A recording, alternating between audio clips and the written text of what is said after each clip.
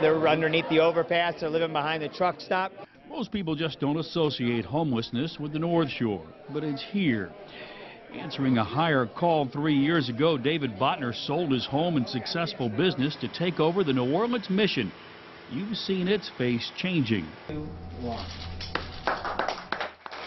Now the next major step. What was the long vacant K-Bar B Ranch, now the Giving Hope Retreat, a haven for those facing homelessness, addiction, and other traumas on both sides of the lake. So we're going to be very proactive in going to those pockets where we hear of people being and inviting them to this facility quickly. The New Orleans Mission and the Giving Hope Foundation bought this 60-acre site, 9 buildings in the facility near Lacombe, a discipleship program now that takes members out of the distractions of the city, bringing them to the serenity of the North Shore for as long as a year, but only after 2 months of intensive counseling at the mission in the city.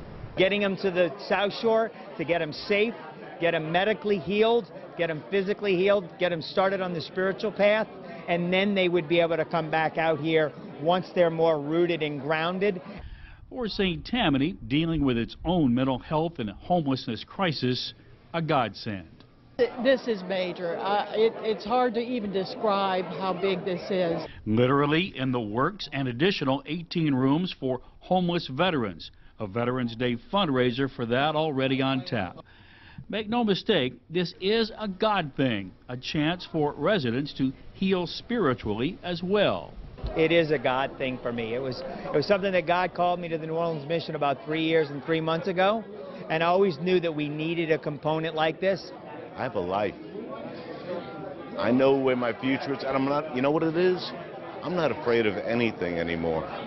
Food for the soul, food for the body as well. The facility will also be a regional distribution center for Second Harvest on the North Shore.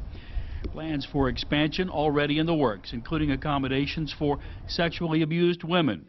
For so many, literally an answered prayer. In Lacombe, Heath Allen, WDSU News.